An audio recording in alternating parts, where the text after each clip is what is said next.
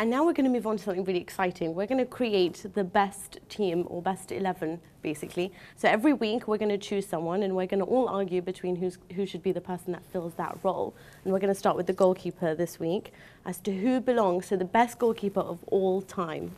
And we want you to tweet in, and you can agree with one of us. That means just really agree with me.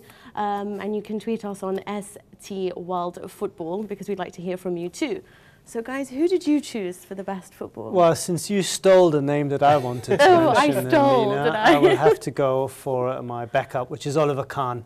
Perhaps not the best keeper ever if you look at the whole career, but if you look at him at his peak between 99 and 2001, even before the World Cup, where he won the trophy for the best player, which is something that probably will never happen again, for a goalkeeper winning the best player at a World Cup.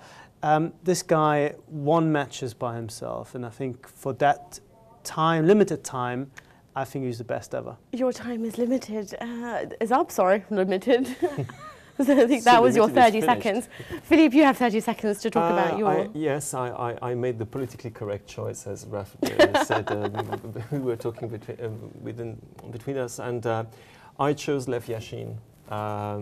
And of course, people say, well, that's ridiculous. You know, you never saw Yashin play at you know, the height of his powers. But it's one thing. First of all, if we're talking about the best player ever, okay, I have to rely also on the opinion of others.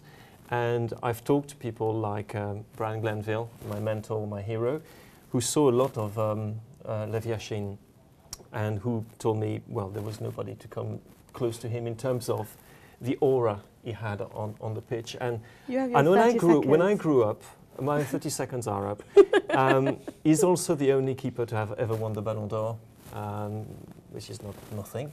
No, and I suppose he is mythical, he's an icon, he's somebody, when I was growing up, goalkeeper equaled Lev Yashin. And I think that's pretty big, pretty good enough for me.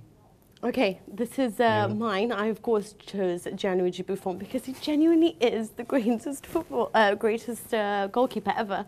Now, he started at 17. I think he got his first cap at 19. He conceded only 2 goals in the World Cup 2006, and that was one of them to a Zidane penalty, the other to Zaccato. He's IFFHS best goalkeeper since, well, for the last 25 years, more than that. He is the greatest goalkeeper since they started to collect statistics. He's versatile. He's maybe not very good at penalties, I'll concede that, but what he is good at is that... He'll concede him. Sorry. He's the kind of a goalkeeper that really intimidates you, and you could tell it against Palermo. Ilicic couldn't score against him. It's because he just keeps standing and he doesn't fall instantly, which is what makes him such a great goalkeeper. More than that, he's a great person. He knows how to marshal a defense. He knows how to organize. Cannavaro, in my opinion, became a better defender because of him.